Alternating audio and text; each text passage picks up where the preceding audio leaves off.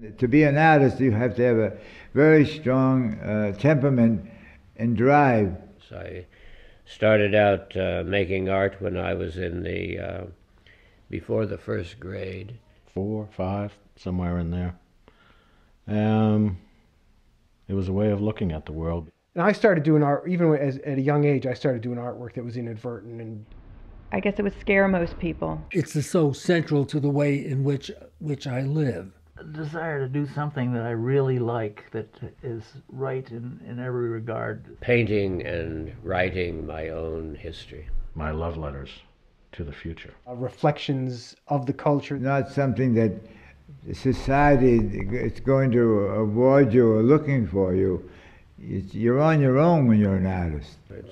It's an iffy world. And I didn't understand it till now that I'm older. And for me, every work that I've done is an example of a battle lost. I don't know that I feel that it was that successful.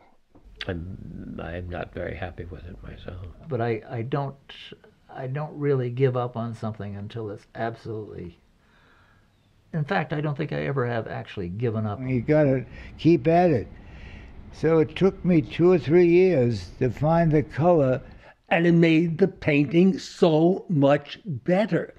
Which isn't to say I'm totally done with it, because I actually am planning on doing more.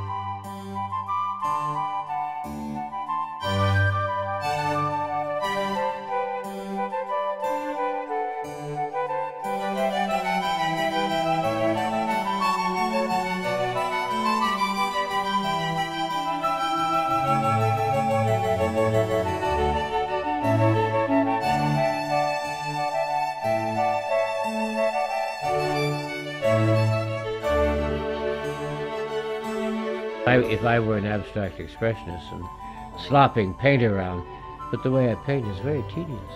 I don't plan a painting. I come awake to a painting. I don't paint for money. I paint to make the painting right. For what it's worth.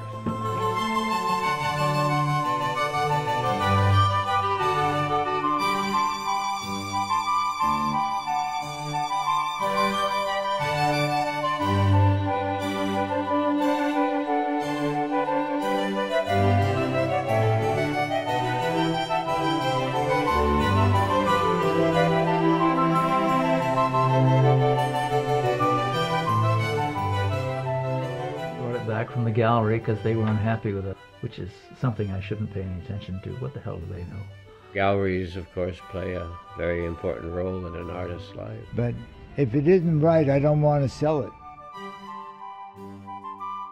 So I have to go on and do another one.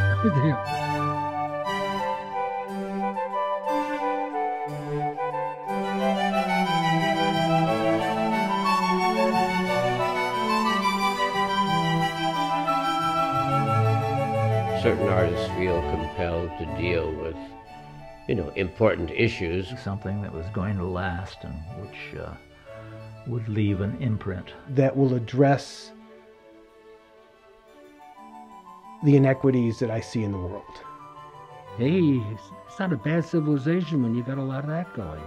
It all leads to an end. Depends upon the artist's temperament.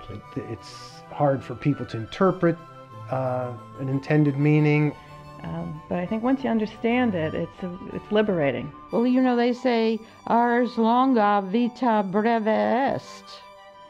Art is long, life is short. It's art that is long. Immortality is the only chance.